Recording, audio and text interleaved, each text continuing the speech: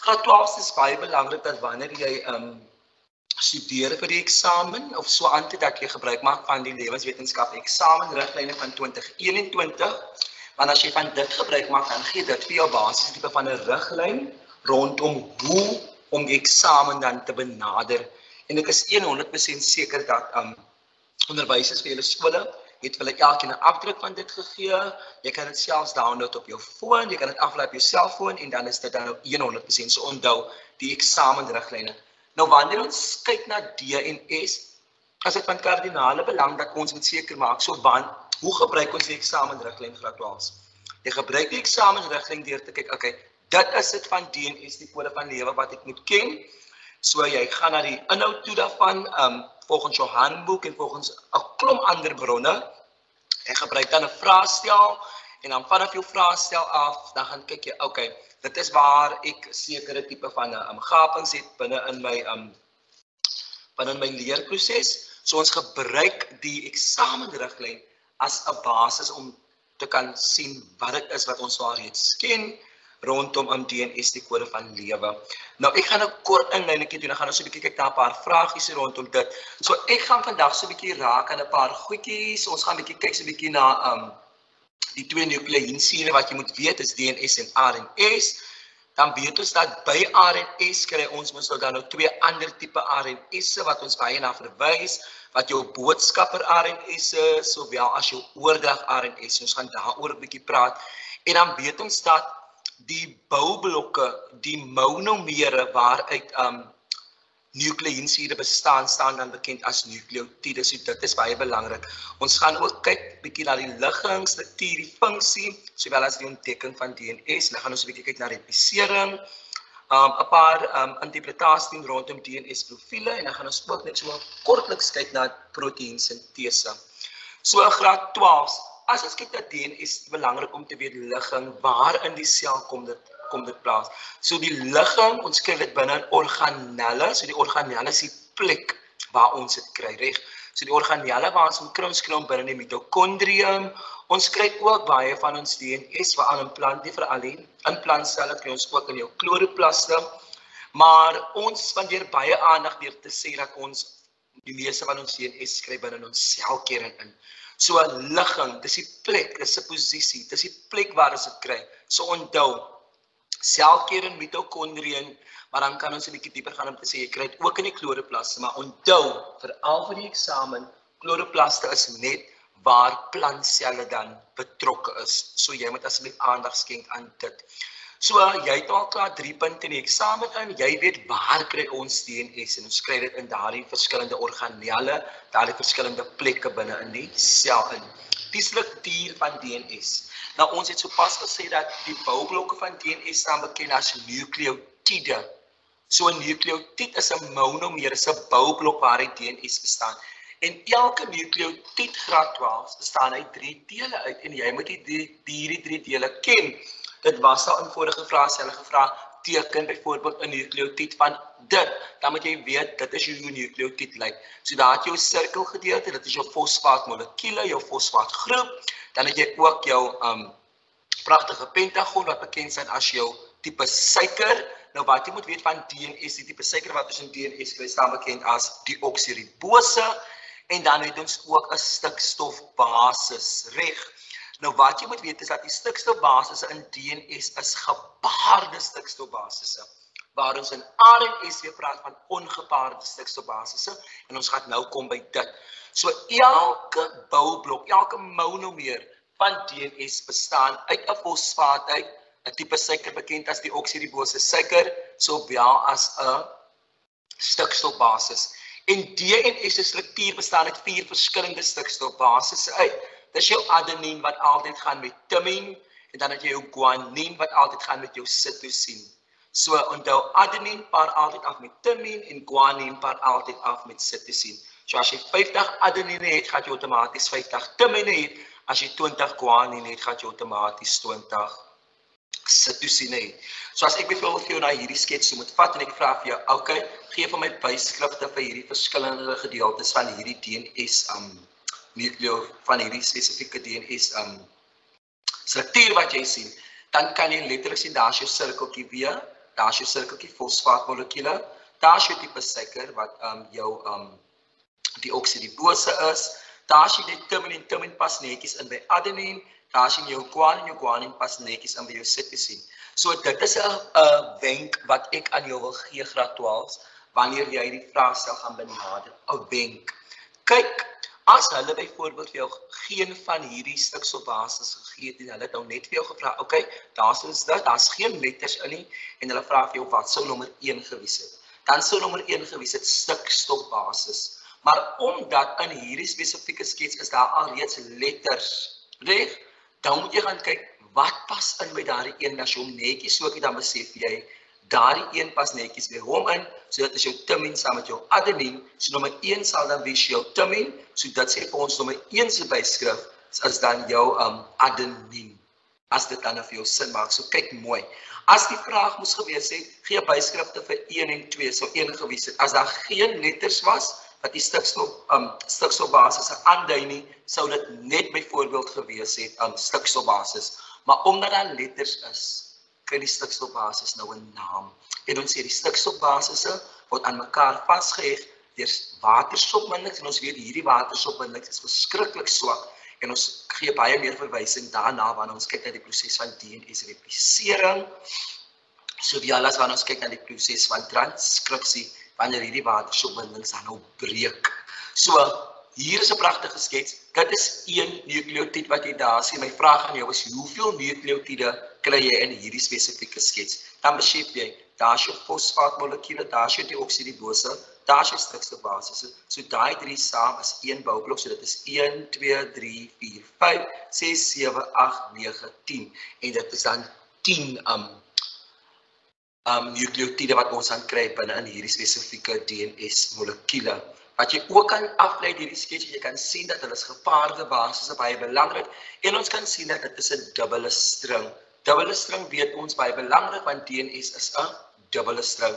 En dan weet ons as ons kyk na die natuurlike struktuur van DNS, weet ons die natuurlike struktuur van DNS staan bekend as 'n dubbele helix. So as jy ooit die vraag kry in die toetsin, wat is die natuurlike struktuur van DNS? Dan sal jou antwoord altyd wees dat dit is 'n dubbele helix. So dit is vir my baie belangrik dat jy moet ook aandag gee aan die naam van die natuurlike struktuur van DNS. Dan daarbey gesê wat ook belangrik is, graad 12, is dat jy moet aandag skenk aan die feit dat hierdie stikstofbasisse wat jy daar kry, daar's 4, maar jy moet aandag skenk veral aan timin. Want wanneer ons gaan kyk na RNS, dan weet ons dat RNS bevat geen timin nie, en die plek van timin bevat RNS mos dan nou uracil. So ons kom weer terug na dit toe. So wat weet jy nou al sover van DNS wat jy al reeds in elk geval moes geweet het? Jy weet van die ligging, dis in organelle in die sel, selkern, jy kry dit ook binne in jou chloroplas, indien dit in 'n plantsel is, dan kry jy dit ook binne in jou mitokondria. So dit is baie belangrik. Dan weet ons dat die struktuur van DNS, hulle is nucleïnsure, hulle natuurlike struktuur is 'n dubbele helix, so hulle is 'n dubbele string. Dit bestaan uit monomere, uit boublokke uit, en elke monomer, elke boublok bestaan uit 3 dele uit, fosfaatmolekuule, deoksiribose suiker, jou stikstofbasis, en dan vat jy daai inligting en jy gaan pas dit dan nou toe binne 'n vraagkonteks in.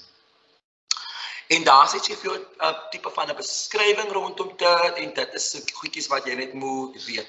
Dan baie belangrik as ons moet kyk na die funksies van DNS. DNS het spesifieke funksies. En die hooffunksie, en ek wil die rede hoekom ek die woord oor erflike inligting in bul gesit het vir jou, is omdat jy moet weet dat wat is oor erflike inligting. En oor erflike inligting, dit is dan mos nou informasie, dit is mos nou wat jy kry vanaf jou ouers af. So dit word oorgedra van een geslag na die volgende geslag toe. Een nageslag na die volgende nageslag toe. So wat belangrik is daar is dat dit is dan binne in hierdie DNS waarin ons dan hierdie oor erflike inligting kry. So een van die funksies van DNS is, gedeeltes van DNS dra oor erflike inligting. En daai gedeeltes van DNS wat wel hierdie oor erflike inligting dra, staan dan bekend as jou gene. En jy kry jou gene bo op jou chromosome, dit is belangrik. Dan weet ons ook dat DNS is waar alles begin sodat proteïensintese kan plaasvind. Proteïensintese, ons almal weet wat is proteïene, ons organiese verbindings gedoen het, en ons almal weet wat 'n sintese, dis om iets te maak.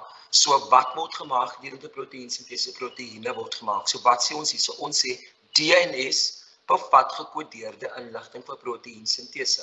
Wat beteken dit? Dit beteken dat die inligting wat deur DNS opgebou word, gaan dan help om die spesifieke proteïen te produseer.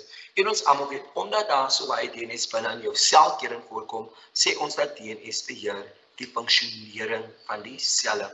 Nou wat jy ook moet weet, graad 12, is die feit dat die DNS aan verskillende spesies verskil slegs aan die volgorde van die nukleotiede. So dit is omdat die nukleotiede verskillend georden is, verskillend gerangskik is, dit is dan hoekom die spesies se DNS dan verskil as gevolg van die verskil in die volgorde van die nukleotiede.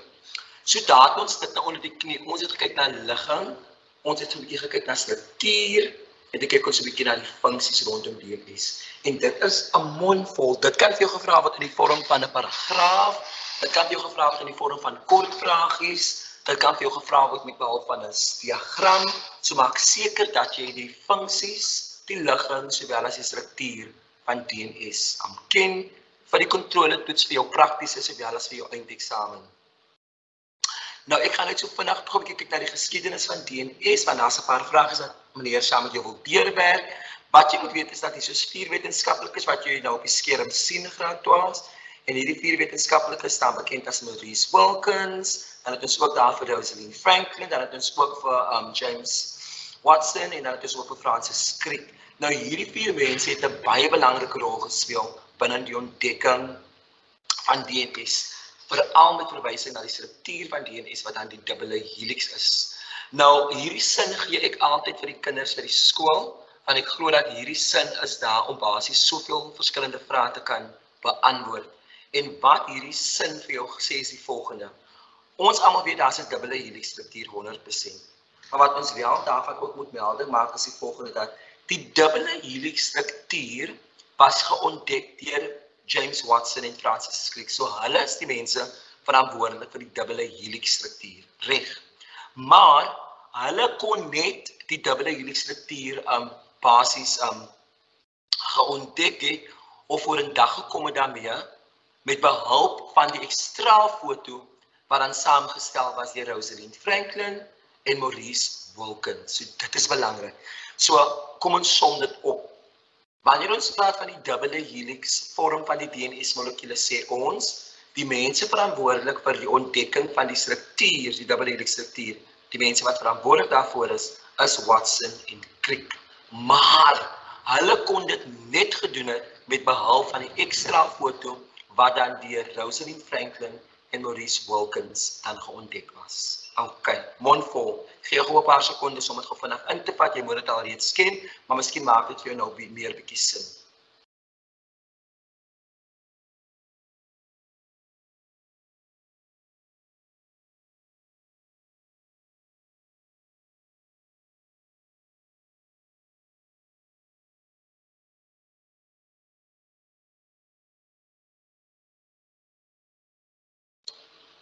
Jammer, graad 12 se daar 'n onderbreking, ek vra hartlik om verskoning. So dit is rondom die ontdekking van die struktuur van DNS wat die dubbele helix was, maar onthou, dit was met behulp van die ekstra foto wat deur Rosalind Franklin en Maurice Wilkins dan geontdek is. En wat ons ook wel weet is dat Watson en Crick sowel as Maurice Wilkins, hulle het 'n Nobelprys gekry vir wetenskap vir die ontdekking van DNS, terwyl Rosalind Franklin dit nie gekry het nie. Want ons weet dat die tyd wat die Nobelprys uitgedeel was al reeds oorlede, en ons weet dat 'n Nobelprys word nie uitgegee post-mortem nie, maar ons weet dat sy baie krediet moet kry vir die ontdekking van die dubbele helix struktuur van DNS. Kyk, so daar's 'n mondvol. Ons het daar weer gekyk na die ligging, struktuur, funksie, sowel as hoe was die dubbele helix struktuur van DNS geontdek. So dit het ons dan onder die knie 100%. Nou wat jy moet weet in lewenswetenskappe graad 12 is dat daar is verskillende sleutelkonsepte waarvan jy moet kennis maak. Reg. Nou, hier sê jy 'n paar algemene wenke oor hoe om sekere vraagtipes te benader in lewenswetenskappe. En soos jy weet, veral in jou afdeling A, kry jy gewoonlik veelvoudige keusevrae waar hulle vir jou vra, kies die korrekte antwoord A, B, C of D.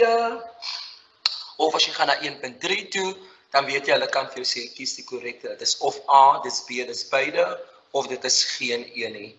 Graad 12 asseblief, beloof vir my dat al kom dit so dat jy nie die vraag ken nie, moet dit nooit ooplos nie. As jy dit nie ooplos, as jy dit ooplos, dan beteken dit jy het 0% kans om 'n punt te kry daarvoor.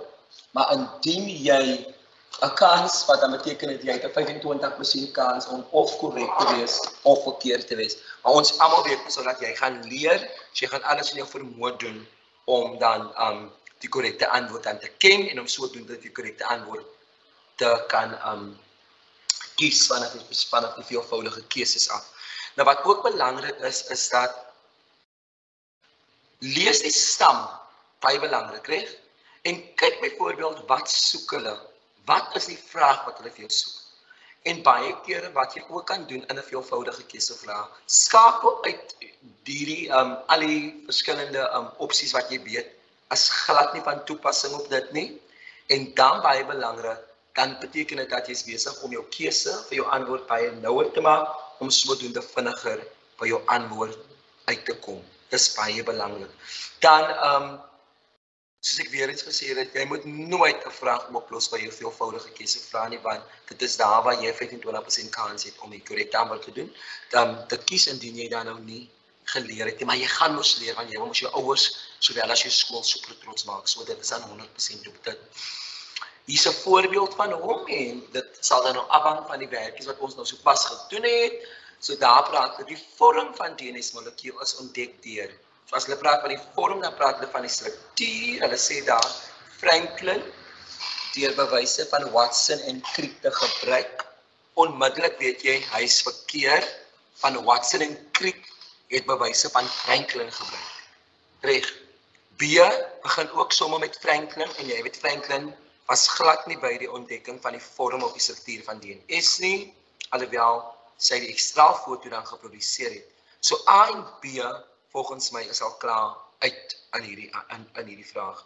Kom ons kyk gou na C en D. Ek wil graag julle kan vir my daar in die comment section kan julle vir my gou sê wat sal julle sê is die korrekte antwoord tussen C en tussen D. Want A en B het hulle self al reeds uitgeskakel. Ek gee vir julle 'n paar sekondes.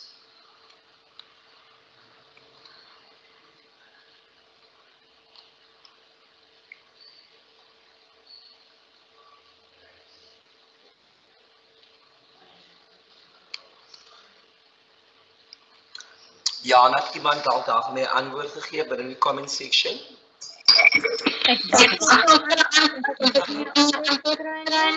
So ons wag vir ons antwoord. Ons gaan nie vir 'n spoonfeed nie. Hulle moet so 'n bietjie dink.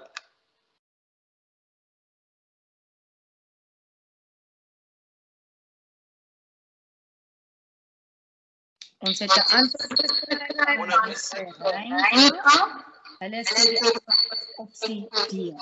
Opsie D, kom ons kyk. Hulle sê daar Watson en Crick deur sommige bewyse van Franklin te gebruik. En wat was daai bewyse gewees, my kinders? Daai bewyse was die ekstraalfoto, so die korrekte antwoord daar is D.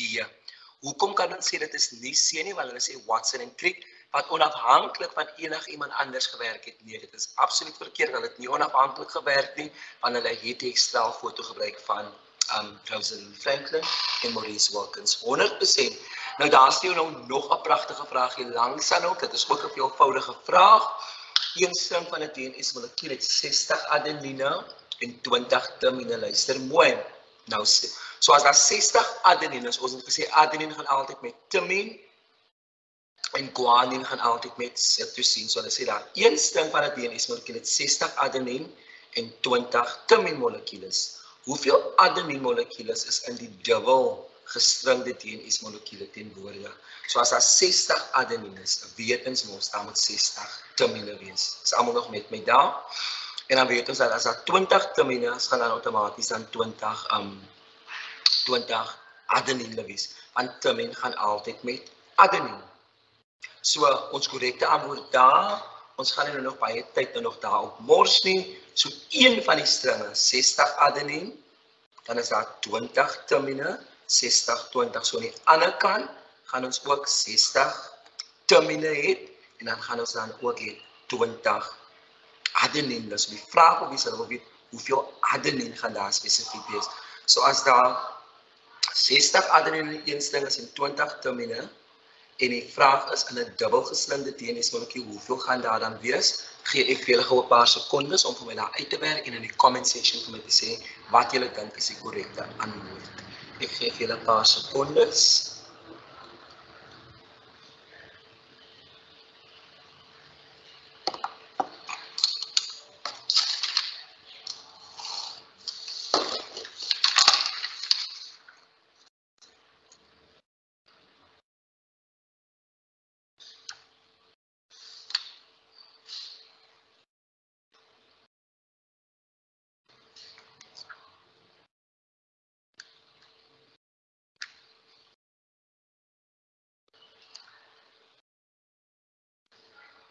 Ons het 'n antwoord gekry van So ek dink ons moet 'n bietjie 'n kuiertjie gaan gee. Ek en juffrou Pietersen daar by Range, want dis die skool wat nou lekker saam met ons werk. Opsie C is die perfekte antwoord wat 80 is, 100%. Hoe het ons by 80 uitgekom? Kyk mooi, die kernwoord in hierdie vraag is die dubbelgestringde DNS. Dubbel beteken wat jy aan die een kant het jy ook aan die ander kant. So as daar aan die een kant 60 adenine is en 20 timine, beteken dat aan die ander kant is daar ook 60 timine en dan 20 adenine.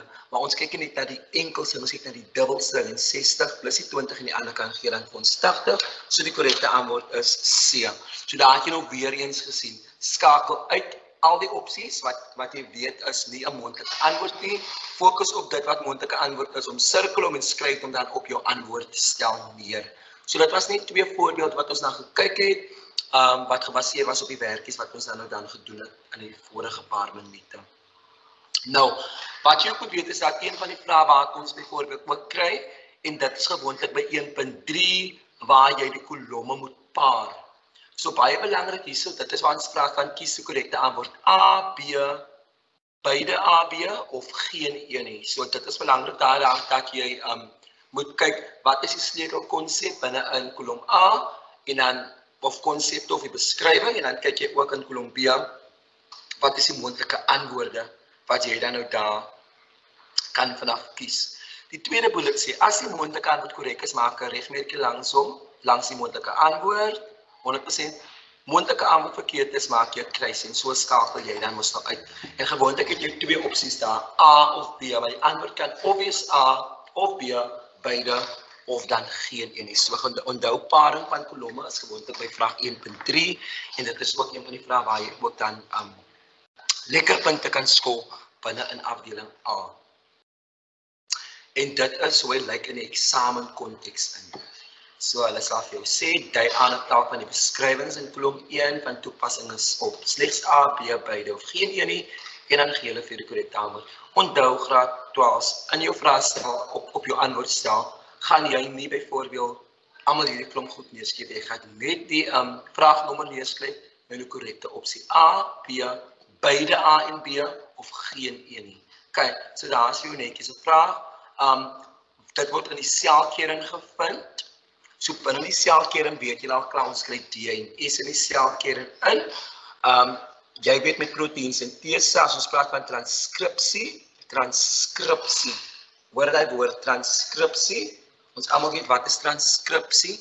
Dit is die proses waardeur boodskapper RNS gevorm word en waar vind transkripsie plaas? Transkripsie vind plaas binne in jou selkering in. So, met daai kennis wat ek nou vir jou gegee het, luister mooi. Ons weet mos die ligging van D en S, weet ons mos is in jou selkering, mitokondrie en sowel as binne in jou chloroplast as die plantsel is. Dan het ek sopas nou gesê, ook in die selkering in, vind 'n proses plaas met die naam van transkripsie. En gedurende transkripsie word RNS gevorm en die tipe RNS wat deur transkripsie gevorm word staan bekend as boodskapper RNS. So nou is my vraag aan jou. Ek gee vir jou 5 sekondes om vir my te sê wat sou jy sê is die korrekte antwoord daar in die selkern gevind? A, B, beide of geen een. Ek kan ons gou 'n antwoordjie gou vinnig daar kry.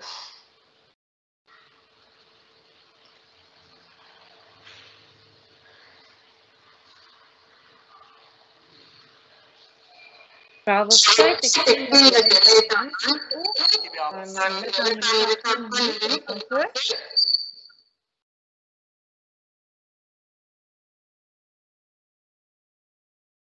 Hallo Browser site.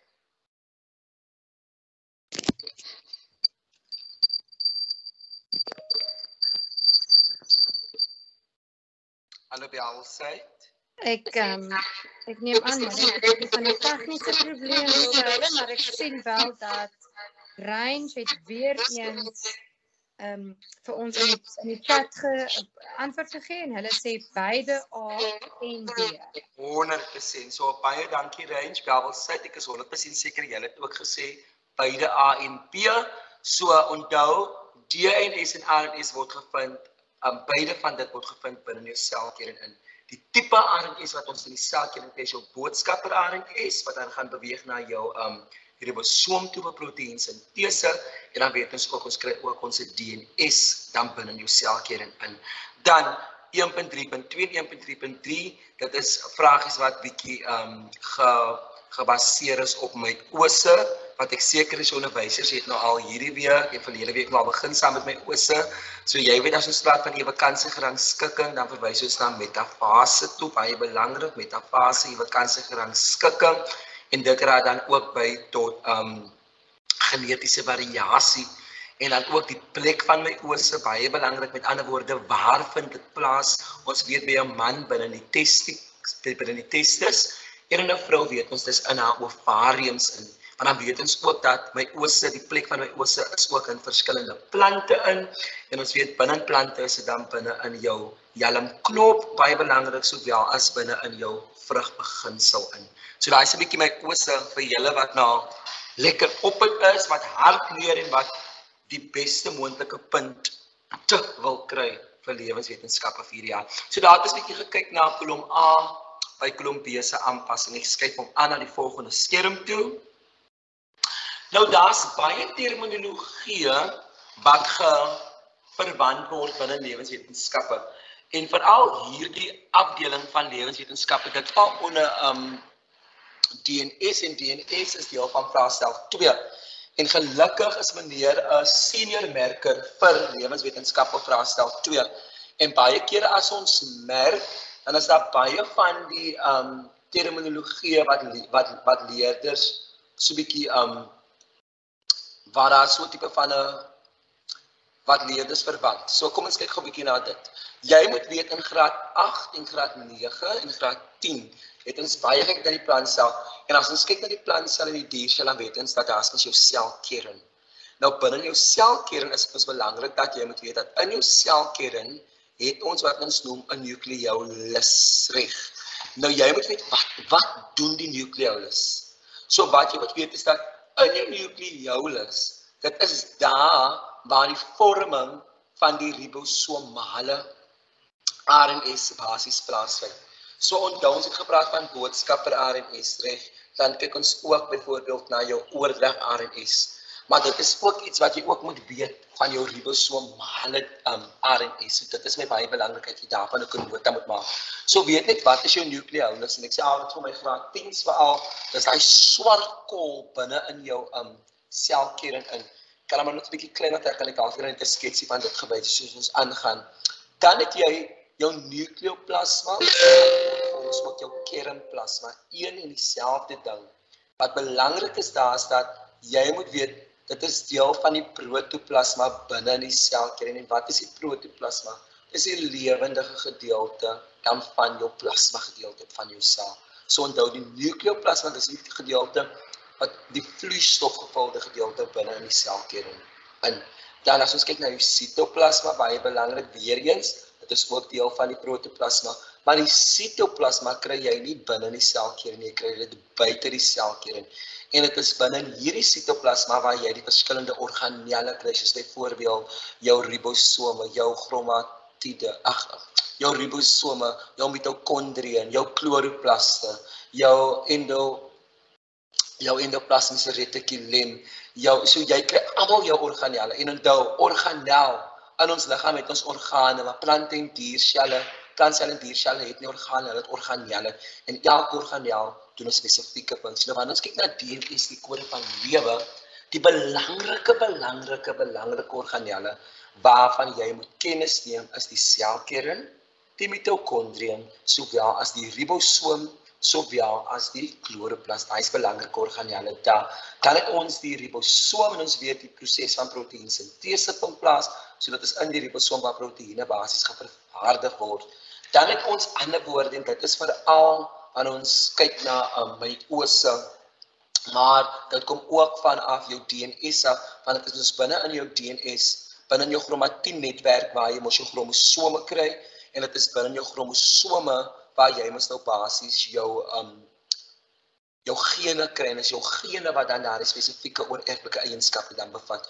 So jou chromatiede weet mens is jou individuele drade, dis een van die beentjies, en jou twee chromatiede word saam verbind deur wat ons noem 'n sentromeer. So twee chromatiede vasgebind deur 'n sentromeer gee vir ons 'n chromosoom. So 'n chromosoom bestaan uit twee chromatiede wat vasgebind is deur 'n sentromeer. Dan die sentromeer daar weer is dit 'n struktuur wat die twee chromatiede aan mekaar verbind. Baie belangrik. En dan praat hulle van 'n gerepliseerde chromosoom. Hulle sê daar verbind in 'n gerepliseerde chromosoom. Dit heg ook die chromosoom aan die spoelweefsel tydens seldeling. En dit vind veral plaas gedurende metafase. Dan het ons chromosoom, so ek daar gesê dit is op die chromosoom waar ons dan hierdie oorerwingseienskappe kry wat in die vorm van gene kom. So waar op die chromosoom kry jy jou DNS? Jy kry dit op aan jou gene in, en dit is dan die gene wat dan jou DNS bevat. Dan het ons die chromatiennetwerk, onthou van hom, en dis mos hierdie chromatiennetwerk wat ons nou inkrimp, en dan eindig ons op met chromosome, so dit is sigbaar, dis draadagtige strukture in die selkern van 'n nie verdeling sel, en wat belangrik is, daar is dat, ek sê gewoon nou vir die kinders, vir die evalueerders, vir die skool, as ons kyk na jou selkern, en in die selkern sien jy die draad, die sulke swaar kleintjies waarmee so jy weet, en dat dit is jou chromatiennetwerk. Okay, vraag 'n verskoning gou vir dit, ek het hy nou weggegaan. Jammer gou vir dit, ek skakel gou net skerm oor. Okay. Dan het ons die sentrosoom, en wat belangrik is by die sentrosoom, is dat jy weet, dat jou sentrosoom bestaan uit jou sentriole uit. En die funksie van jou sentriole is daar om basies jou spoelvesels te vorm. So moet nie sentrosoom verband met sentriol nie. Die sentrosoom bevat die sentriole, en die sentriol se funksie, veral binne in seldeling is om die spoelvesel dan te vorm. En ons weet dat jou sentriole kry ons slegs binne in dierselle, ons kry dit nie in plantselle nie. Dis die verskil tussen plant en dierselle graad 10 werk. Okay, so daar's 'n paar van die verskillende terminologie wat baie kere mense bietjie te mekaar maak. Hulle verwant byvoorbeeld nukleoplasma met sitoplasma, chromatied byvoorbeeld met chromosoom. So kyk daarna, werk dat deur en maak seker dat jy die verskille ken tussen hierdie verskillende terminologie. Kyk, ons beweeg aan, ons maak mooi vordering. Nou gaan ons 'n bietjie kyk na 'n paar van hierdie woorde, en daar is jou DNS, die oksiribonukleïnsuur. Ons weet dit is 'n dubbele string. Dit vorm die chromosoom in die selkern, en baie belangrik daarso, daar is die funksies van DNS, dit dra oor erflike eienskappe, oor erflike inligting, en dit bevat dan 'n gekodeerde boodskap vir proteïnsintese. Reg. Nou as ons kyk na RNS, is dit baie belangrik. RNS is weer 'n enkelstring wat DNS 'n dubbele string is. So daar is al twee verskille tussen DNS en RNS. En ons kry hom ook in die kernplasma, maar die RNS wat ons in die kernplasma kry, met ander woorde, die nukleoplasma, staan dan bekend as boodskapper RNS deur die proses van transkripsie, as jy met my daar, en dan die RNS wat ons in die sitoplasma kry, Dis dan buite die selkern. Dit staan dan nou weer bekend as jou oordrag RNS, sowel as jou ribosomale RNS. En ons weet dat deur die hele RNS is dit dat ons proteïene dan gaan laat vorm deur dit alles. Dan, wat is die helix? En ons gaan nooit meer praat van 'n helix nie, graad 12, ons praat van 'n dubbele helix. So DNS se natuurlike vorm is 'n dubbele helix. Nie helix nie, 'n dubbele helix. En 'n monomeer, soos ek dit al reeds vir julle genoem het, wat is 'n monomeer? Dis 'n boublok van iets. So as ek byvoorbeeld vir julle vra, wat is die boublokke van Hoërskool The Range? Dan gaan julle van my sê, die boublokke van Hoërskool The Range is al die leerders, al die onderwysers, al die ouers vir die skool, al die mense in die gemeenskap wat 'n rol speel. Dit is almal boublokke. Met ander woorde, hulle almal dra by tot die algehele struktuur van die skool. So wat is die boublokke? So as ons praat van 'n monomeer, dan verwys na die boublokke. En ons weet die boublokke van DNS en RNS staan bekend as nukleotiede. Dan 'n polymeer is 'n groot molekuule wat bestaan uit kleiner molekules uit kleiner boublokke. Ons gaan nou praat oor 'n polymeer. Dan kyk ons na 'n nukleotied. Ek gaan nie weer daaroor praat nie. Daar is ons suiker en stikstofbase en dan ons fosfaat, die een ons fosfaatgroep wat ons het. En dan het ons aminosure. Aminosure weet ons weet die boublokke van DNS is nukleotiede, maar die boublokke van proteïene staan bekend as aminosure. So daar is julle boustene van proteïene staan bekend as aminosure. Dit is vir my baie belangrik. En onthou, as ons kyk na proteïene, ensieme is ook voorbeelde van proteïene. Wat is die hooffunksie? Ons weet dat proteïene is katalisators, met ander woorde, hulle versnel die chemiese reaksie. Okay, so dit is dan basies dit rondom 'n paar woorde wat ook belangrik is vir DNS, die kode van Lewe. As ons kyk na ons stikstofbase, weet ons daar is 4 stikstofbasisse: adenine, thymine, cytosine en dan het ons ook ons guanine. En wat jy wel vir jouself kan doen, gaan lees 'n bietjie oor die wetenskaplike Chargaff. Chargaff was die man wat basies uitgewerk het dat as daar 50 adenine is, hulle altyd 50 thymine wees en so aan. So lees 'n bietjie op rondom hom, want in graad 12 is dit so belangrik dat jy vir jouself addisioneel moet verryk met soveel as moontlik ekstra inligting rondom dit alles. Baie belangrik wat jy daar kan sien is uracil kry ons in RNS. Jy sien altyd die platte van RNA, dit word geaanvaar in die eksamen konteks in, maar onthou, ons is mos op Afrikaans, ons praat van DNS en RNS. Dan wat jy ook moet weet is dat binne DNS is daar die stikstofbasis thymine, maar in RNS is daar geen thymine nie, want thymine word nou vervang deur uracil en dit is in RNS in. Dan daar is 'n paar verskillende forme van DNS. Mitokondriale DNS, jy kan sommer klaar word, dis DNS wat jy kry in die mitokondrium. Selkern DNS, dis wat jy in die selkern kry, en dan kloroplastiese DNS kry dan binne die chloroplast. Dit is baie belangrik en ons weet slegs in plante in. Dan DNS-replisering, wat is dit om iets te repliseer? Om iets te repliseer beteken, jy maak 'n identiese kopie van dit reg. So wat is DNS-replisering? DNS-replisering is die proses waardeur ons 2 identiese DNS-molekules basies vorm. En wat jy moet weet van DNS-replisering is die feit dat hulle is presies identies. En ons gaan nou rondom dit praat. Dan is daar baie verskillende fases van proteïnsintese wat ons nou moet kyk. En daarna verwys ons na transkripsie en translasie. Nou wat jy moet weet van transkripsie en translasie is die volgende. Dit is deur transkripsie en deur translasie wat ons op die einde van die dag gaan hê 'n proteïen. Want proteïnsintese, die vorming van 'n proteïen bestaan uit 2 fases, uit 2 stappe. En die 2 fases is eers transkripsie in die selkern in en dan translasie binne die sitoplasma, binne in die ribosoom. So dit is my dan daar baie belangrik. En daar as jy weet transkripsie van plaas in die selkern in, die sintese van boodskapper RNS, wat beteken dit? Die maak van boodskapper RNS vanaf die DNA templaat af. Dan gedurende translasie, baie belangrik, hulle sê daar vind plaas op die ribosoom, wat ek sopas al gesê, die ribosoom kry ons binne in die sitoplasma. Dit is belangrik dat jy daarvan kennis moet maak. En ons weet dat dit is in hierdie proses waar die inligting wat jy kry van jou boodskapper RNS, daai inligting word nou omgeskakel sodat ons die korrekte volgorde van aminosure kan kry om dan die korrekte volgorde te kry vir die spesifieke proteïen. So kom ons som dit gou vinnig op en ek gaan dit weer opsom deur hierdie notaatjies gou vinnig. Ek skryf gou aan in die volgende serum toe. Dan nog belangrike woorde wat jy moet ken my kind is 'n codon sowel as 'n anticodon. Codon 3 stikstofbasisse wat ons kry op boodskapper RNS, reg? Dan anticodon 3 stikstofbasisse wat ons kry op oordrag RNS. Dis belangrik. So as jy 3 stikstofbasisse sien op oordrag RNS, weet net dat dit is 'n anticodon. En as jy 3 stikstofbasisse sien op boodskapper RNS, weet net dat dit is 'n codon. En 'n codon pas altyd by 'n anticodon en onthou dit is 3 stikstofbasisse.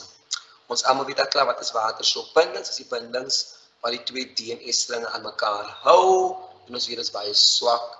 Dan vroeër het ek gepraat oor aminosure. Toe sê ons aminosure is die boublokke of 'n ander woord vir 'n boublok.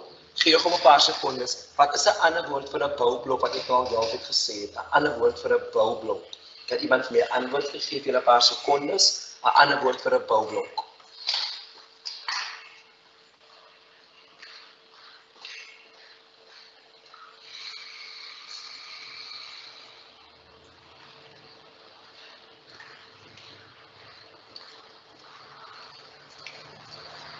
Het ons 'n antwoord, Jana?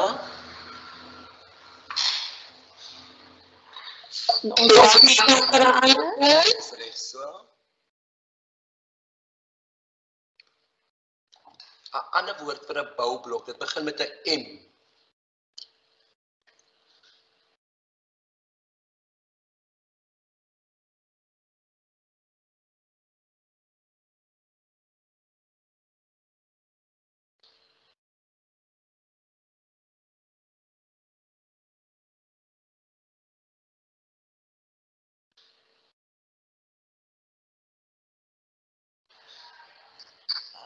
Ek gaan vir Bel skryf.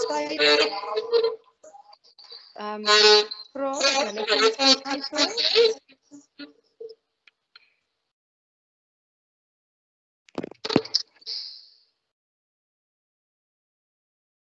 Hallo Ek Bel. dink dis nie lekker met julle nie. Ek sien julle hand is op, maar ek sien ook dat Range Hoërskool het antwoord 'n monomeer. 'n Monomeer 100% reg. So ons weet dat 'n boublok, 'n ander woord vir 'n boublok is 'n monomeer. Nou die boublokke van 'n proteïen is ons aminosure. Maar hierdie klomp aminosure moet vasgebind word aan mekaar. En wat die aminosure vasbind aan mekaar, ons weet in DNA het ons gepraat van waterstofbindings wat die stikstofbasisse vasbind aan mekaar, maar binne in proteïene wat se boublok aminosure is, het ons daar bindings wat die aminosure aan mekaar en dit staan bekend as jou peptiedbindings. So wat hou die aminosure aan mekaar om 'n proteïen te vorm? Peptiedbindings. Wat hou die stikstofbasisse aan mekaar binne DNS? Dit is jou waterstofbindings. Okay. Dan 'n geen. Baie belangrik dat jy moet weet wat is 'n geen. Ons het gesê die gene kry ons op ons chromosome. So op jou chromosoom kry jy verskillende gene. Jou geen van haarkleur, oogkleur, lengte, almal dit kom op jou chromosome voor. So wat is 'n geen? Dit is 'n segment, soos ek gesê het, 'n gedeelte van 'n chromosoom wat elke eienskap beheer, eienskappe wat jy dan oorerf van jou ouers af. Dit is 'n eenheid van opeenvolgende stukke DNS wat die genetiese inligting dra wat oor erflike eienskappe van 'n organisme bepaal. So blou oë, groen oë van jou ma, jy gaan een van die twee hê, as jy met my daar. En dit word dan saamgevat as 'n erflike eienskap in die vorm van gene. Dan jou genoom, wat is jou genoom? Dit is al die gene wat ons dan kry binne in 'n organisme. En jy kan se 'n bietjie gaan oplees rondom die Human Genome Project. Dis 'n baie interessante gedeelte om oor op te lees. Dan 'n mutasie. Ek sê altyd vir die kinders 'n mutasie is 'n fout, maar jy gaan nooit in die toets skryf 'n mutasie is 'n fout nie. Ons sê, wat is 'n mutasie? 'n Mutasie is 'n skielike verandering in die DNA se nukleotied volgorde. Of jy kan sê, dit is 'n skielike verandering in die volgorde van die DNA-stikstofbasisse. En as ons na dit verwys, dan sê ons nie net is 'n mutasie nie, maar ons sê dit is 'n geenmutasie. So wat is 'n geenmutasie? Dit is waar jy byvoorbeeld adenine gaan met thymine, guanine gaan met cytosine, het jy nou skielik dat adenine gaan met guanine. Onmiddellik weet jy dit is verkeerd, want adenine kan niet met thymine gaan en guanine kan niet met cytosine gaan, want hulle is komplementêre stikstofbasisse. So as iets soos dit gebeur, sê ons 'n geenmutasie plaasgevind. Wat is dit? Daar was 'n skielike verandering in die DNA stikstofbasis volgorde. Okay.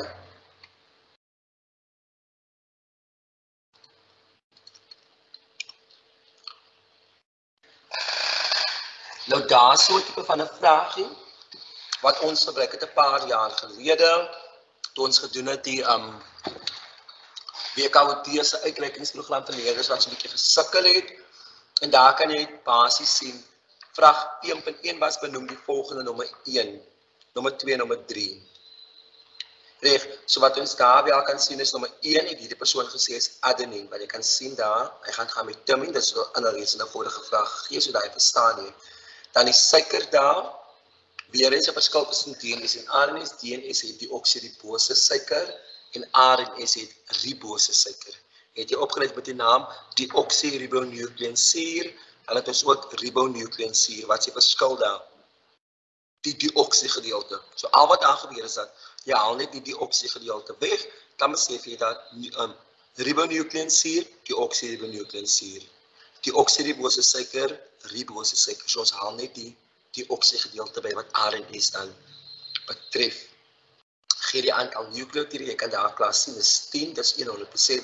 Gee een verskil tussen die stik, nou lees die vraag, gee een verskil tussen die stikstofbasis wat in DNS en RNS word. So al wat jy kan sê dat DNS weet ons bevat thymine, terwyl RNS. Wat vervang vir thymine in RNS? RNS het geen thymine nie. Wat het RNS in die plek van thymine graad 12? Spraak gou vinnig met my.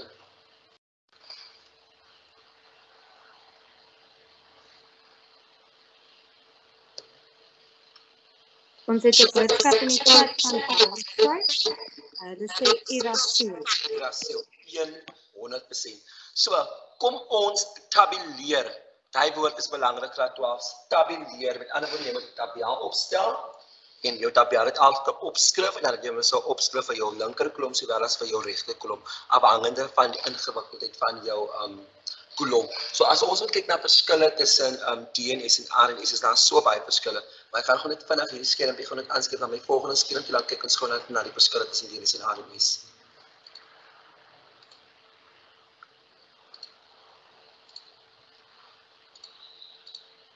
So daar is byvoorbeeld vir jou 'n lysie van verskille tussen DNS en RNS.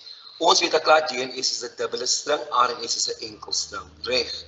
DNS is in die vorm van 'n dubbele helix en dan weet ons RNS is 'n reguit molekule. DNS besit thymine, terwyl RNS urasiel besit. Dan weet ons DNS besit die suiker deoksiribose, terwyl RNS die suiker ribose besit. Dan net vir interessant dat jy kan dit net weet, DNS is 'n baie lang molekule terwyl RNS 'n baie korter molekule is. En dan in DNS weet ons is daar gepaarde basis, adenine, thymine, guanine, cytosine, terwyl ons in RNS ongepaarde basis is, want daar praat ons mos nou van jou codonne wat dan gaan met jou anticodonne. So daar is daar 'n paar verskille tussen DNS sowel as tussen RNS waarvan jy moet aandag skenk. Kyk, kyk hom weer terug na my volgende slide. Okay, graad 12. Ek wil gou net vinnig dat julle gou net vir my hierdie vraagie gou vir my moet uitwerk. Ek gaan vir julle, okay, dit is 6 punte, so ek gaan vir julle 30 sekondes gee om gou vinnig vir my hierdie vraagie uit te werk. Dan gaan meneer deur hom werk en dan gaan kyk ons gou na transkripsie sowel as translasie. As daar enigiets vir onduidelik is, tik dit vir my binne in die chat in en dan sal juffrou Jana dit net kommunikeer saam met my. So ek gee vir julle 30 sekondes om gou vinnig vir my hierdie vraagie uit te werk. Kyk, 30 sekondes begin nou.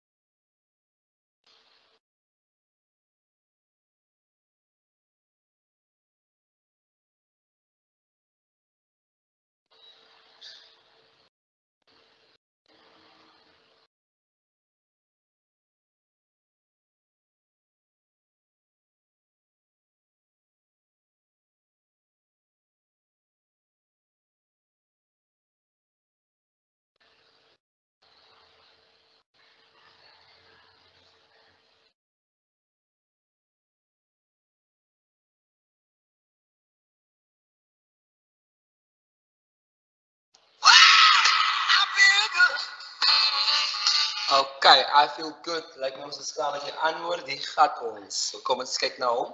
Lees die vraag bo.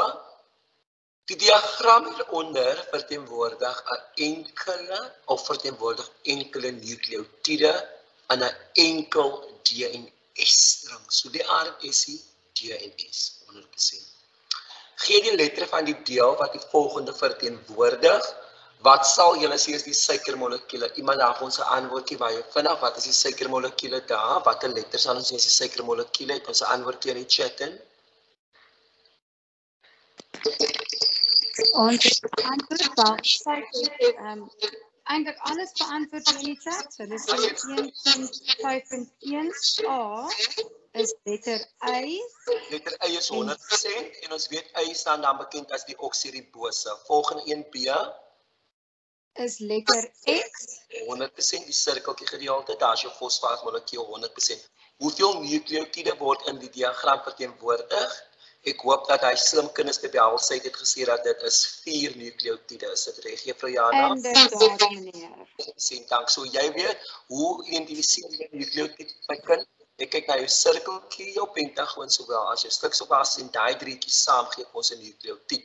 Dan skryf die stikstofbase van bo na onder, soos deur die pyl aangedui. So kyk die pyl van bo tot onder, wat die komplementêre DNA-string van hierdie molekuule sal dan wees. So timine, ek hoop die eerste letter was A vir adenine, dan guanine, gaan met cytosine, weer eens adenine met timine, en cytosine dan met guanine. So die korrekte antwoord daar moet wees A, S of C, kan die letter gesê het, T, en dan weer eens jou G, 100%. Dan vra hulle vir jou, noem 2 prosesse wat vereis dat die 2 stringe van 'n DNA-molekuul aan enkelstringe skei, soos in die diagram getoon. So daar's 2 prosesse wat vereis dat hierdie 2 stringe, baie belangrik, van 'n DNA-molekuule aan 'n enkelstring skei. En ons weet, dit is die proses van DNA-replisering. Juffrou Jana, het iemand daar so 'n antwoord vir ons gegee? En transisie. Die antwoord wat ons vir 1.5.10 was mitose, meneer. Wat was die antwoord? Ek sê jammer, ek het nog nie lekker geluister nie. Mitose.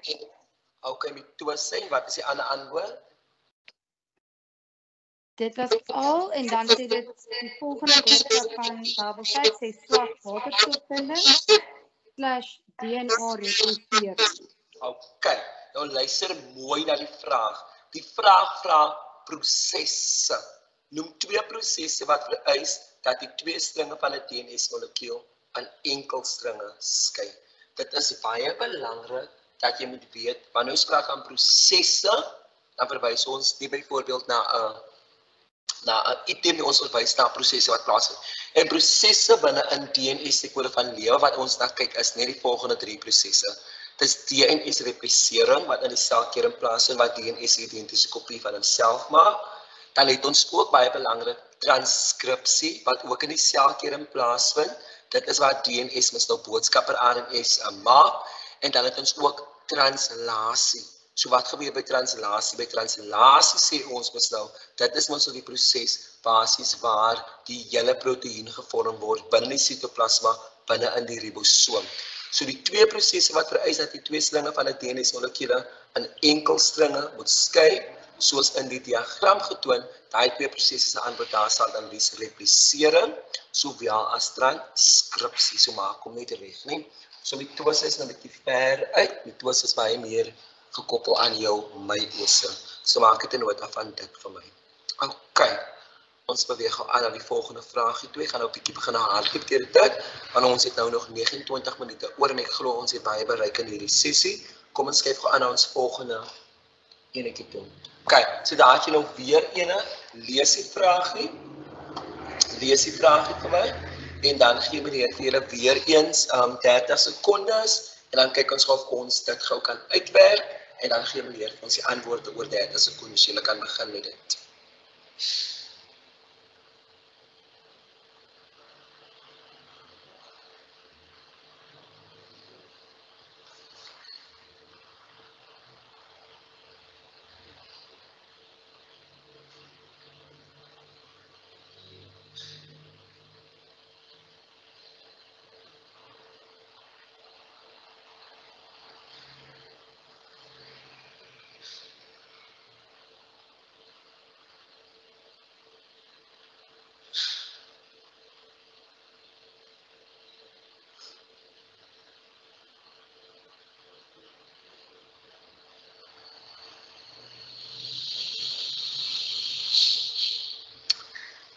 Ok, ons tydjie is om. Kon ons hom uitgewerk het daar?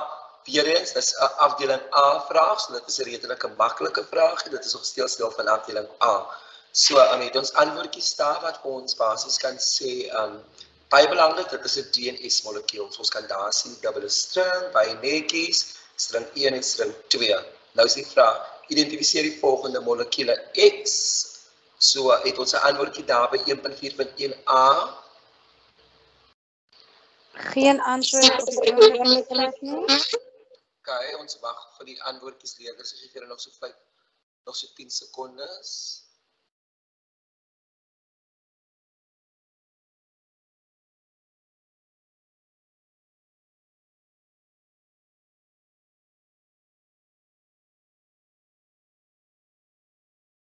Ons het nou antwoorde gekry, meneer. Okay, van wat is skool af is dit? Van lyk my ek moet daai skool gaan besoek. Dis weer net Belwel. Okay, dis 100% en wat het ons daar gekry van Belwel? Hulle sê 1.4.1a is 'n stikstofbasis. 100%. So ons stop hom goed daar. Jy weet ook jy hierdie stikstofbasis 'n naam kan gee in die graad 12, daar's geen letter aangedui nie. So dit is net stikstofbasis korrek. Dan die suiker by Y. Het hulle gesê die oksidief. Hy's 100% en dan die binding by W. Swak waterstofbinding. 100% gee die gesamentlike naam van X, Y en Z. Hulle almal saam. Dit staan dan bekend as 1.4.2. Wat was hulle antwoord gewees? Nukleosied. Nukleosied is 100%. Dan noem die natuurlike vorm van DNS, wat sy helix 'n Dubbel. Baie dankie juffrou. Dan noem die proses waardeur DNS 'n kopie van homself maak. Met ander woorde, daar is nou met een DNS molekuul, daar is nou twee identiese DNS molekuule in daai proses. Wat sê die leerders as sy antwoord? DNA repliseer. 100%. Dan 1.4.5 noem twee plekke in 'n diersel waar DNS voorkom. Nou hierso is 'n vasvang gedeelte van hierdie vraag. Twee dele van 'n diersel. Onthou diersel het nie kloroplaste nie, so jy kan nie sê by plekke kloroplaste nie. So die enigste twee wat jy hier kon genoem het as 'n antwoord, kon ek geluister die antwoordjies aan juffrou. Mitokondria en selkern. Selkern. So die oomblik as jy moes gesê dit kloroplas my kind, dan het jy die punt verloor, want kloroplaste kry ons slegs binne in plantselle in. So dit is belangrik vir daardie enetjie.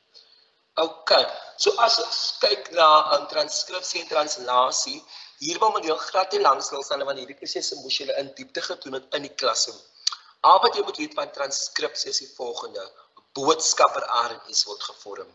En wat jy moet weet van translasie, baie belangrik, dit is waar die proteïen gevorm word. So onthou dan dit as gedurende transkripsie word boodskap per RNS gevorm en gedurende translasie word 'n proteïen gevorm. En dit staan nou wel hierso in Engels in, maar DNS replisering, dit is weer waar DNS twee identiese DNA molekuule basies gevorm word. Nou wat belangrik is tussen transkripsie en translasie is dat transkripsie is baie amper dieselfde soos translasie, maar dit is van kardinale belang dat die kandidaate moet besef dat daar is verskille en baie groot verskille. So kom ons kyk na die verskille. Ons almal weet gedurende wat is DNS replisering? Dis 'n proses waar die DNS 'n identiese kopie van homself maak. Daar is jou een punt. Waar vind dit plaas? Dit vind plaas in die selkern. Reg. Wanneer vind replisering plaas? Dit vind plaas gedurende interfase. So daai het ons 100%. Jy weet nou waar, wanneer en jy weet ook wat. Maar die belangrike vraag is, hoekom moet replisering plaasvind? Baie belangrik daar. En ook belangrik, hoe vind dit plaas? Reg. Nou wanneer ons kyk na die hoekom replisering plaasvind, wil ek jy moet altyd 'n nota daarby vir my maak van mitose. Jy kan dit iewers op 'n blad vir my maak. Die hoekom replisering moet plaasvind is baie nagekoppel aan mitose en ons gaan nou daaroor praat. Dan, so wat is replisering? Daai pragtige dubbel helix wat jy daar gehad het, hy gaan nou losdraai. Dan sê ons wanneer hy losdraai, sê ons die swak waterstofbindings breek. Verstaan jy nou hoekom ons sê die waterstofbindings in DNS is swak? Want dit breek gedurende replisering en gedurende transkripsie. Nou wat ons hierso sê, ons sê beide oorspronklike DNA stringe dien as 'n templaat, nie een van dit nie, beide. By transkripsie sê ons een string dien as 'n templaat. Kyk, so beide stringe dien as 'n templaat en jou vrye nukleotiede wat jy dan nou kry binne in jou nukleoplasma, hulle bou nou 'n nuwe DNA-string, reg? Baie belangrik. Maar dit is komplementêr aan die oorspronklike een. Dit is belangrik daar. En dan, so weer eens, adeneem met timie, cytosine met guanine, en die uiteinde van dit is, ons kry twee identiese DNS-molekules, en ek sit gewoon net vir julle as sketsie op, om dit gewoon net 'n bietjie vas te vang. So hierdie sketsie hierso, ons kyk hom vandag op. Kyk, so basies,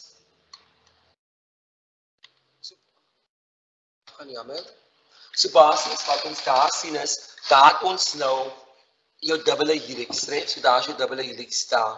En jou dubbele helix het losgedraai, reg?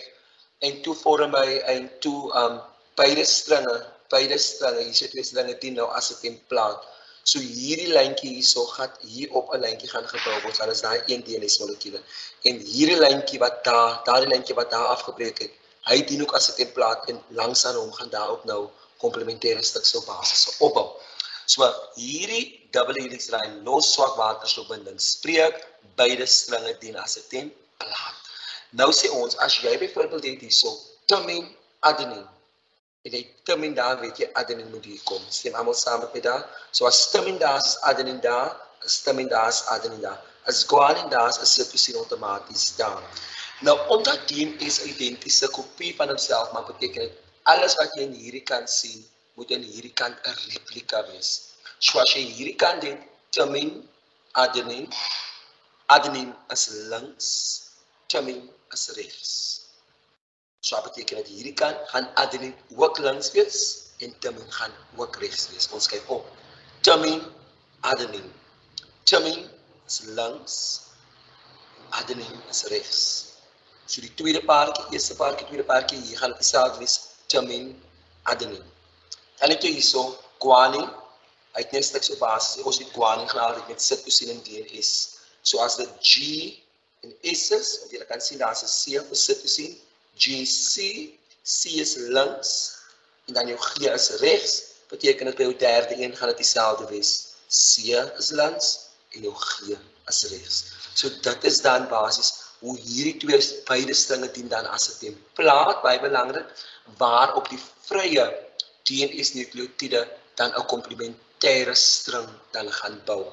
Maar op die einde van die dag gaan ons twee identiese DNS-molekules het, hulle is presies identies, waar hierdie so waar AGCTCCGAT is, TAGCC, gaan dit hier af ook wees TAGCC, en die ander kant gaan dit dan ook wees ATCGG. Kyk, so baie belangrik dat jy daarvan moet aandag gee veral binne 'n vraag konteks in.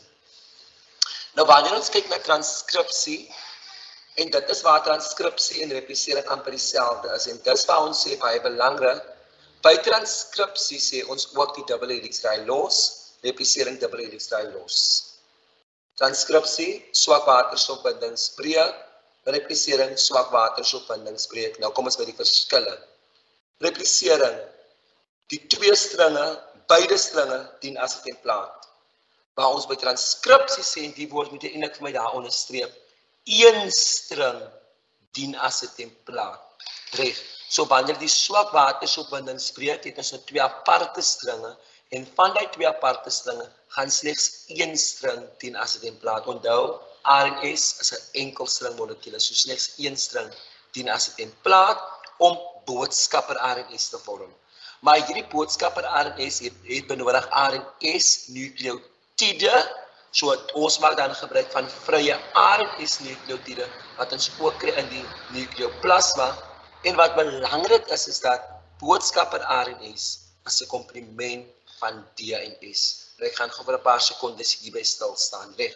So as jy byvoorbeeld het in DNS guanine, adenine, timine. Guanine, adenine, timine, gaan ons op boodskapper RNS as guanine gaan altyd met cytosine, so die guanine word 'n S vir cytosine. Maar die A binne in DNS, onthou in DNS is daar geen tim nie. So die A gaan dan outomaties met uracil. En waar jy byvoorbeeld jou T gehad het, daar is mos nou nie 'n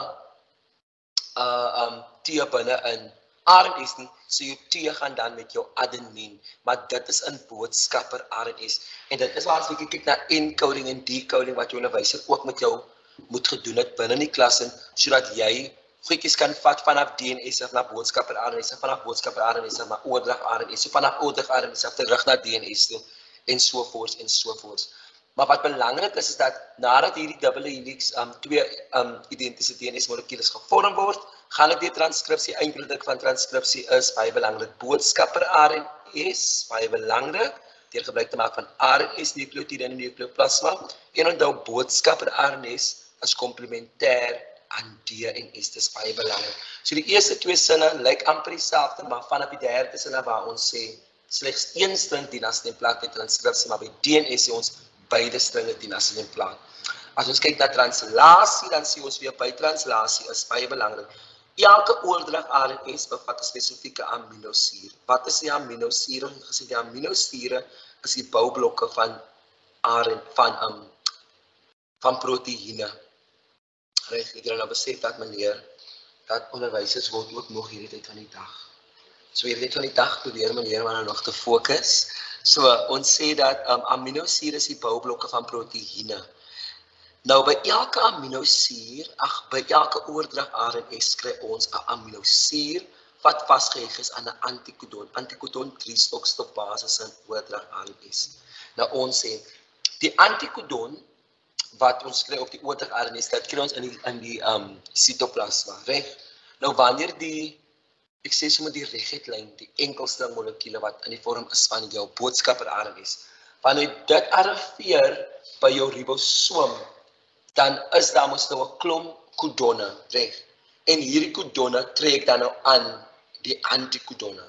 Waar kom die antikodonne vanaf? Die antikodonne kom vanaf die oordrag RNS wat ons skryf binne in jou sitoplasma in. So baie belangrik, elke oordrag RNS het 'n spesifieke aminosier.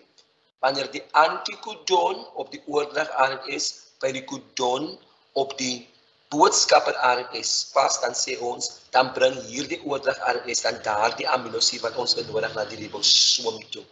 Nou is daar 'n klomp aminosiere langs mekaar, dan sê ons hierdie aminosiere word nou vasgebind aan mekaar deur peptiedbindings en 'n klomp aminosiere saam vasgebind deur die peptiedbindings gee dan vir ons 'n proteïen.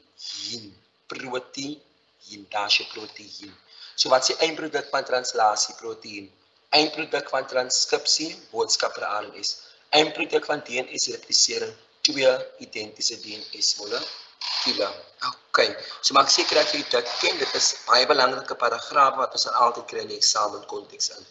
Daar's 'n lekker vraag vir jou. Dit is 'n verskriklike maklike vraag. Die meneer gee vir jou net 10 sekondes om vanaf vir my die antwoord te gee van 1.1.8. Ek wag vir die antwoord en dit kom uit November, vraestel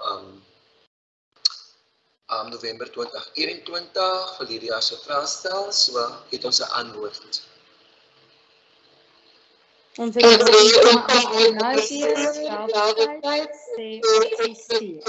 Kyk, kom ons kyk hoe het ons by opsie C uitgekom 100%.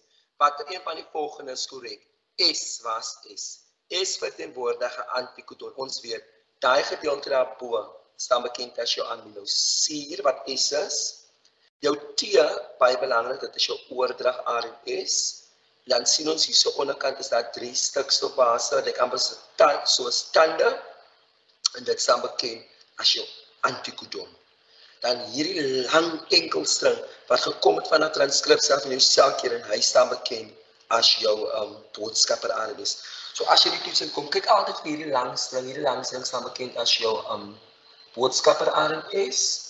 Daar is jou oordrag RNS, elke oordrag RNS het aminosier daarbo. Hierdie klomp aminosiere word vasgebind aan mekaar deur 'n tipe binding tussen hulle wat bekend staan as 'n peptiedbinding, en die aminosier plus die peptiedbinding saam, W, is dan 'n proteïen. W weer verteenwoordig boodskapper RN, dit is verkeerd. Boodskapper RN weet ons dis VDA. T verteenwoordig ORS. T is definitief ORS. En dan sê hulle U verteenwoordig 'n aminosuur. U verteenwoordig 'n antikodon. So wat was die antwoord wat die leerders gegee het, Juffrou Jana?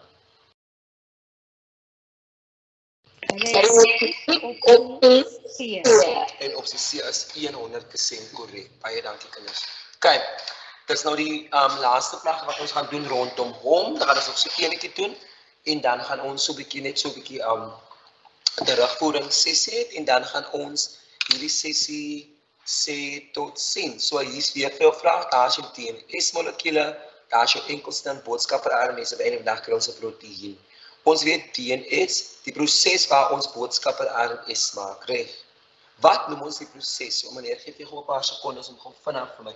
En meneer fokus net op 2.1 en 2.1.2. Jy los vir 2.1.3 uit. Meneer sal self op 2.1.3 doen. Baie vinnig gou. Gee vir meneer gou die antwoord op 2.1.1 en 2.1.2. Gee vir jou 15 sekondes.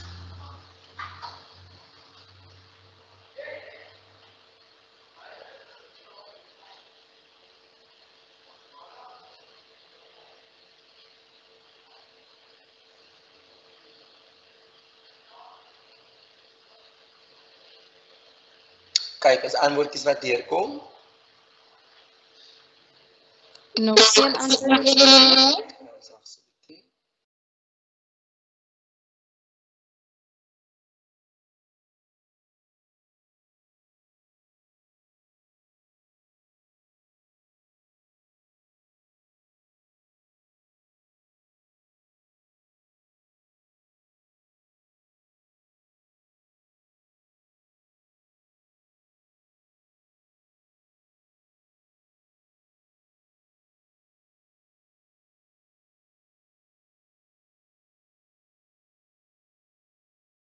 Okay, so ek is 'n bietjie lank, so kom meneer gee sommer self julle daar die antwoord. Kyk. Okay, daar sien ons vanaf DNS word 'n enkelsting wat boodskap daar is. So wat word hy proses genoem? Wat is die antwoord by A? Wat X is? Wat is die antwoord juffrou? Okay, luister mooi. Waar in self vind elk van die volgende prosesse plaas? So waar vind X plaas? X 100% selkeering, dis transkripsie wat daar plaasvind. En Y, waar is op die vorm? Wat was die letter se antwoord? Cytoplasma. Okay, cytoplasma of jy kon ook op meneer gesê dit binne in die ribosoom. Jy kan 'n nota daarvan maak. Dan noem een verskil tussen die tipe stikstofbasisse, net stikstofbasisse wat in DNS en RNA aangetref word. Het ons 'n antwoordjie daar gekry? Die antwoord is adenine verbind aan timine, guanine aan cytosine en dan adenine verbind aan uracil en guanine aan cytosine in RNA. Dis 100%. Om jou antwoord makliker kon gemaak het, kon jy net vir meneer gesê dat DNS bevat timine terwyl RNA uracil bevat. So RNA het geen timine nie en DNS het geen uracil nie. So dit is basies dit. So RNS het geen timine en RNS het geen timine en DNS het geen uracil nie. Okay. Lewin beskryf proses X. DNS het losgedra om boodskapper RNS te vorm. Die proses waarin die boodskapper RNS gevorm word staan bekend as transkripsie. Baie belangrik. Hoe vind transkripsie plaas? Dubbelhelixdraai los, swak waterstofbinding spreek, een string dien as templaat, daar het jy al 3 punte om boodskapper RNS te vorm. Reg, deur gebruik te maak van vrye RNS nukleotiede in jou nukleoplasma. Nie enige nukleotiede nie, RNS nukleotiede, dit is baie belangrik. En dan weet ons dan dat jou DNS as komplementêr aan jou boodskapper RNS. So dit is baie belangrik daar vir jou 6 punte rondom die beskrywing van daardie proses wat transkripsie is. Okay, daar is vir jou nog 'n vraag, voorbeeld 3 wat ons vinnig deur gaan werk. Okay, so voor voorbeeld 3 gaan meneer oorstaan. Jy gaan daar vir myself deurwerk in ons volgende sessie gaan ons net vinnig gou daarna kyk, maar deur net aan die skets te kyk kan jy sommer plaas sien. Daar's jou enkelsins, dis boodskapper RNS, reg. Daar's hy 3 tuintjies. met jou aminosuur bo-op, so dit saamgekend as jou antikodon, wat ons dan alles saamgekend as jou oordrag aan is.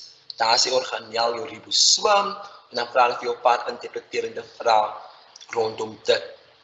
Okay. Maar jy gaan vinnig net die raadgedeer DNS-profiele, want dit is vir my baie belangrik dat jy DNS-profiele verstaan. Nou, wat is die definisie van 'n DNS-profiel as die volgende? Wanneer ons praat van DNS-profilering, dan moet jy weet dit is 'n proses. En as jy praat van 'n DNS-profiel, dan moet jy weet, byvoorbeeld wat jy hier so in hierdie skets sien, dit is DNS-profiele van 1, 2, 3, 4, 5, 6 verskillende mense. Maar die proses waar ons hierdie DNS gekaarteer het in die vorm van 'n staffiekode, dit staan bekend as DNS-profilering. So toe ek nog op skool was, het ons gepraat van vingerafdrukke, jy praat nie van vingerafdrukke nie, jy praat van 'n DNS-profiel. Die proses staan bekend as DNS-profilering. Dit is belangrik dat jy daaraan aandag sien. Kyk, so wat meneer wil hê, skep jou 'n paar sekondes. Daar's die meisiekind, daar's die moeder en daar's 4 moontlike. Een van hierdie manne is die pa. Ek gee jou 'n paar sekondes om gou vir my uit te werk wie is die moontlike pa.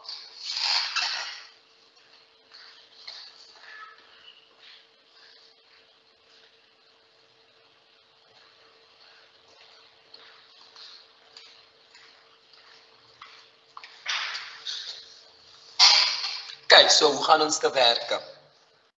Jy vat die moeder se DNS-profiel en jy vat die dogter se. Dan merk jy af, alles wat die meisiekind by haar moeder gekry het, is byvoorbeeld sy daardie een van haar ma gekry en die laaste 2. So dit beteken, hierdie 2 wat oorbly, moet sy van haar pa kry. Nie een van die 2 nie, beide die 2 wat oorbly. Want onthou, die kind kry mos 50% van die moeder en 50% van die pa. So die kind het nou al reeds dit van die ma gekry en die laaste 2 DNS-streepiekode. So hierdie 2 bly oor. So as jy het my gevra kan sê watter man sal jy sê is die pa? Die man wat die pa's moet beide hierdie 2 stringe het van die dogter, want die dogter het al klaar daardie ander 3 van haar ma gekry. As daar vir ons 'n antwoord in die chat hè? Daar is 'n antwoord. Bybelsite sê man nommer 3. Man nommer 3 is 100%. Dan kan ek ook vir gevra dat hoekom sê jy so, want jy gaan sê baie belangrik, want man nommer 3 het die DNS streepieskode wat oorbly nadat ons die ander geverbind het aan die moeder. So dit is 100%. Wat jy ook moet weet is dat elke swart lyntjie van die streepiekode wat jy daar sien wat gekarakteer is binne in jou DNS-profiel, dit bestaan uit DNS. So jou DNS word gekarakteer deur die proses van DNS-profilering. Dan weet ons dat daar's baie gebruike van DNS-profiele waarvoor mense dit gebruik in hierdie geval, dit wat gebruik om vaderskap te bepaal. Ons kan ook DNS-profiele gebruik om byvoorbeeld uit te vind om moordsake op te los, om uit te vind wie het die moord gepleeg en so aan te. Ons kan vermiste persone kan ons opspoor deur DNS-profiele. Ons kan byvoorbeeld organismes koppel aan hulle weefsels deur gebruik te maak van om sodoende die organismes te kan identifiseer. En daar's soveel voordele wat DNS-profiele inneem, maar daar's ook soveel dinge wat mense na moet kyk hoekom mense teen DNS-profilering is. Voorbeelde daarvan is byvoorbeeld dat mense voel dat jy kan geïnkrimineer word, waar daar byvoorbeeld spesimente wat jou DNS-profiele bevat, byvoorbeeld geplan word op die toneel, omdat wetenskaplik mense is, kan hulle alles menslik, so hulle kan byvoorbeeld foute maak binne in die hele koderingsproses en die hele profileringsproses binne in die laboratorium in. Dan weet julle ook dat die verskillende spesimente kan ook moontlik omgeruil word en dis hoekom is dit so belangrik dat daar moet gekyk word na voorsorgmaatreëls binne in die laboratorium om seker te maak dat die DNS-profiele, dat DNS-profilering akkuraat plaasvind. En wat kan ons daar doen? Dra handskoene sodat jy nie jou vingerafdruk en jou hare byvoorbeeld op die toneel plant nie. So jy met daar maak byvoorbeeld gebruik van skoon apparatus om seker te maak dat die DNS nie gekontamineer kan word nie. En dan ook baie belangrik is, soos ek al weer eens gesê het, merk die spesimente duidelik om seker te maak dat die spesimente nie geruil kan word. So dit was 'n lekker vraagie rondom DNS-profiele. So as ek vra watter tegniek, watter proses DNS-profilering. Wat noem ons een van dit staan bekend as 'n DNS-profiel. Kyk, daar's nog 'n enetjie, dit was ook 'n baie interessante vraagie 'n paar jaar gelede. En in hierdie geval sê ons daar's 2 ouers, Lewe en Ayanda. Dan is daar 3 kinders. Hulle sê 2 van die kinders is hulle biologiese nakomlinge, terwyl die ander 2 aangeneem is. So hoe gaan ons weet hulle is aangeneem? Dit is wanneer hulle byvoorbeeld geen van die DNS streepieskode het van Lewe en Ayanda nie. En deur net na hom te kyk kan ons sommer dit gou vinnig gou daarna kyk. Kan al klaar sien Lewe het al 'n hele paar goed gekry van Lewe af. Lewe het die anders gekry van haar van Ayanda af, so Lewe is definitief een van hulle kinders. Kom ons kyk gou na Google. Ek kan al klaar so sien na Google. Google het baie ander klomp goede wat byvoorbeeld wat Lewe en Ayanda het, so ons het al klaar Google is aangeneem. As ons kyk na Bandile, byvoorbeeld Bandile het dit by Ayanda daarbo gekry. Bandile het dit by Lewe gekry, daai 2 by Lewe gekry. En dan die ander enetjies ons weet al klaar Bandile. En dan kyk ons gou na Lewe toe. En ons sê by Lewe, dat die 2 kinders wat aangeneem is, die 2 biologiese nakomlinge van Lewe en Ayanda is dan Lewe en Bandile. En ons almal weet hoe ons by dit, ons moet, die streepieskodes moet ons dan nou afpaar met mekaar en dan moet daar seker van 'n koppelinge gemaak word. Nou vra hulle gee 'n verduideliking vir jou antwoord. Hoekom ons sê hulle 2 is biologies, dan weet ons mos nou dat die DNS-stafiekode van hulle stem ooreen met die DNS-stafiekode van Lewe en Ayanda, terwyl die DNS-streepiekode van Google en Lewe nie ooreenstem met die DNS-streepiekode van Lewe en Ayanda nie. So dit is belangrik daar. Ons laaste minuut van ons sessie, ons gaan deur hom hardloop in die 1 minuut en omdat julle so lekker gedink het vir die hele sessie, gaan meneer vir julle hierdie antwoordjies gee. Die natuurlike vorm van DNS, ons almal weet dit is 'n dubbele helix. Die tipe suiker wat in RNS-molekule gevind word, dis uracil. Die stikstofbasis wat slegs in 'n RNS-molekule gevind word, dit weet ons baie belangrik, dit staan bekend as jou uracil. Dan is die volgende een die bindings tussen stikstofbasis en DNS. Dit weet ons mos nou, dit is jou tipe bindings en dit is jou waterstofbindings wat jy weet is swak, omdat dit mos nou breek gedurende replisering. En dan baie belangrik, die selorganeel waaraan boodskapper RNS tydens proteïnsintese heg, dit staan bekend as jou ribosoom, 'n gedeelte van 'n DNA-molekule wat vir 'n spesifieke kenmerk kodeer, dit is jou geen, die bindings wat tussen aminosure gevorm word, jou peptiedbinding, die streepiekodepatroon wat van DNA gevorm word, dit is jou DNS-profiel, die stadium in proteïnsintese waar tydens mRNS, boodskapper RNS uit DNA gevorm word, dit staan bekend as transkripsie, die proses waardeur 'n DNS-molekule identiese afdruk van homself maak, dit staan bekend as DNS-replisering. Graad 12, dankie dat julle ingeskakel het vanmiddag. As meneer te vinnig gepraat het, vraag jou hartlik om verskoning. Gaan luister weer na die video wat na julle skole toe gestuur gaan word in die volgende paar dae. En ek hoop dat hierdie video vir baie van julle so klein bietjie meer gehelp het om sodoende seker te maak dat jy so klein bietjie meer punte kan skop binne die eksamen om sodoende jou beste te kan bereik.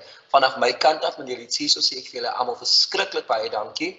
Wees dankbaar en toon dankbaarheid teenoor julle onderwysers wat 100% insit en agter julle staan en alles in. En ek weet dat julle almal hierdie jaar super suksesvol gaan wees binne lewenswetenskappe. Tot 'n volgende keer sê ek vir julle elkeen verskriklik baie dankie. Dankie juffrou Jana.